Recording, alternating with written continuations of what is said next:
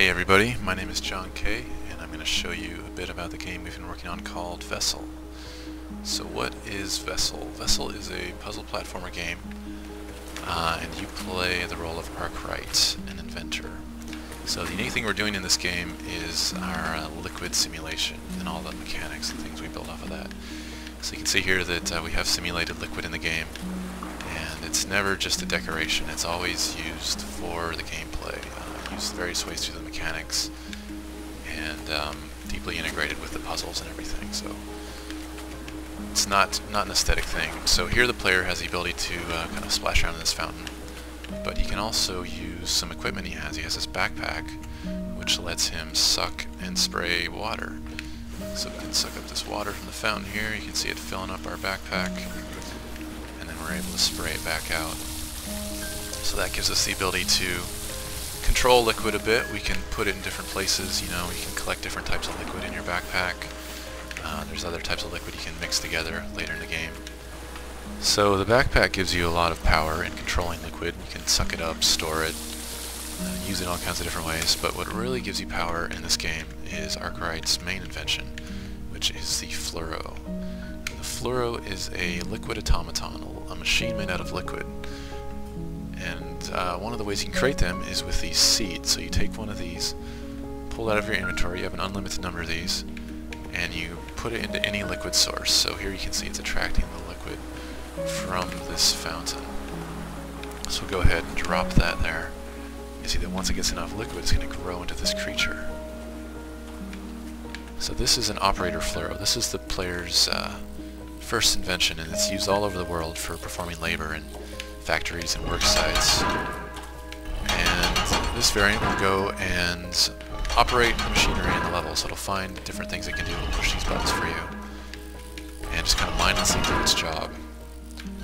So because it's made out of liquid, it maintains all the properties that liquid has in the level.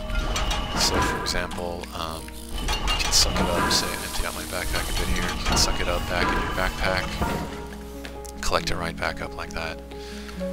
They're kind of fragile creatures, so they're easily destroyed, but they're also easily replaced because you have unlimited these seeds. You're only limited by the liquid sources, so wherever you have a liquid source, you can basically bring the liquid to life, create as many of these workers as you want. So some of the things you can do with these guys, if you step on them, they'll get squished, but you can recycle them. It's kind of blurring that boundary between inanimate liquid and this kind of living liquid form. Play on that a lot throughout the theme of the game. So we've got a couple guys here helping us out.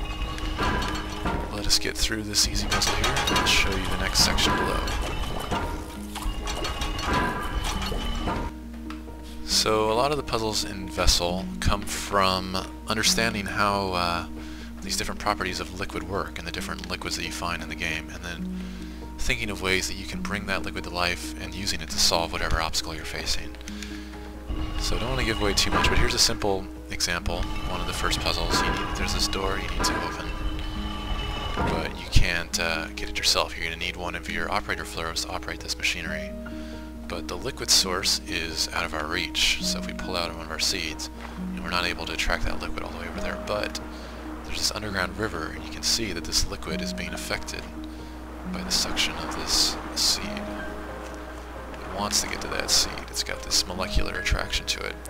We come over here and we see there's this grate. So we can't pass through this grate, but liquid can. And if we plant one of our seeds here, it's going to grow into a Fluro.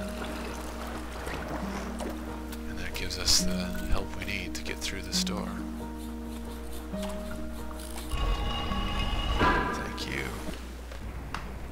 So I'll give you a quick look at one of our later levels. This is the orchard.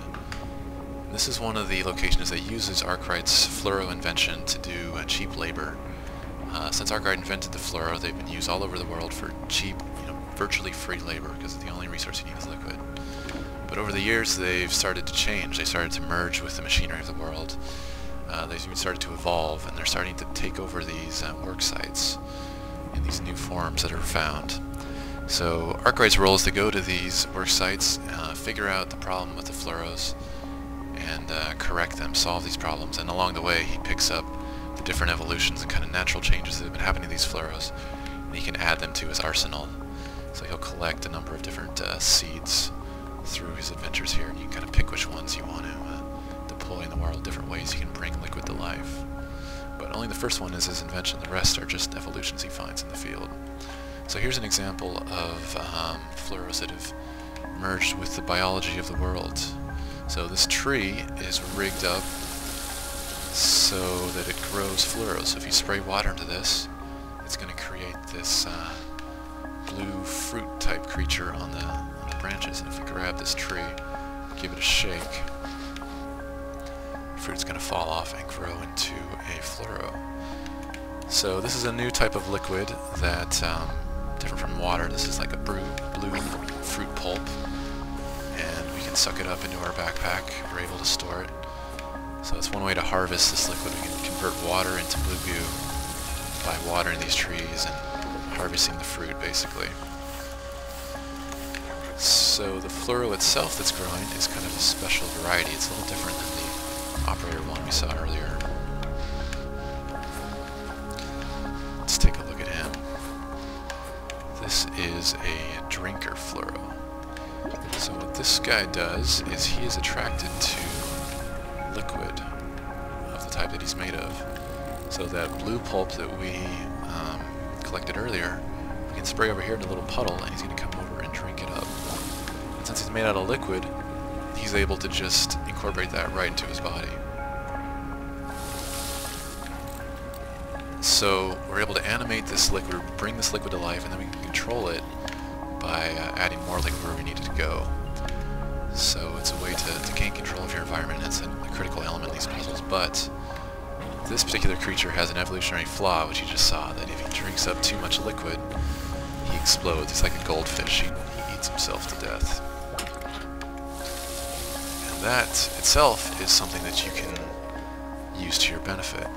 So understanding what behaviors you're bringing to these liquids when you animate them, and then using that to solve puzzles, is the key for most of the mechanics in this game. So over here we've got these 3 buttons we need to press to open those doors, but we can't get through because there's this grating in the way. And we can't get through this grating because we're a normal human, but something made out of liquid would have no problem getting through that grating. So what we need to do is lure this creature into the button area. And knowing his behaviors, knowing that he likes to drink up liquid that he's made of, we can apply sprayed liquid down into this little chute here. So if we go drip some blue goo, oh, he's going to try to drink it up there. He got a little bit, but send him on down below. He's going to run into position, and now if we just keep flooding it, we know his behavior that he explodes if he drinks too much. So if we get him to just drink it all up, he's going to explode in position, open those doors for us. So that's one of the keys to this game, is understanding how to bring this liquid to life, and give it behaviors that are going to be beneficial to you. And we play a lot on that theme throughout the story and the visuals of the game.